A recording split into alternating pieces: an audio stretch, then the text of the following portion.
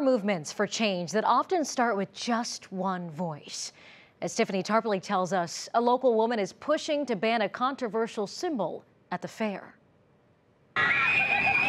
Fairs are a staple, but just as this event is historic, so are some of the complaints. If there's ever a time that it's going to happen, now is a great one.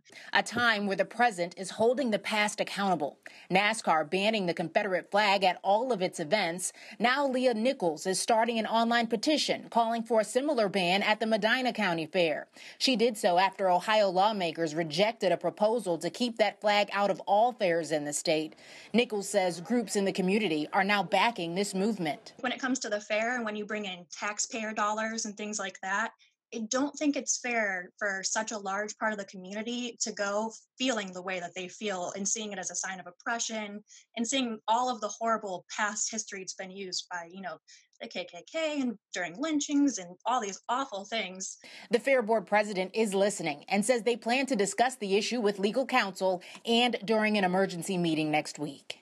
We're fully aware of it. We understand their concerns. We appreciate their concerns, and we're going to take time to take a good look at it as a board and figure out what it is we need to do for the best interest of all. Another group has been pushing for a ban on the Confederate flag in Lorain County for years with no change. Those opposed to the move citing a violation of First Amendment rights. As for Nichols, after attending recent protests and hearing stories of racism, she wants to see this through. With the privilege that I have, I need to step up and do something to support it. Tiffany Tarpley, 3 News.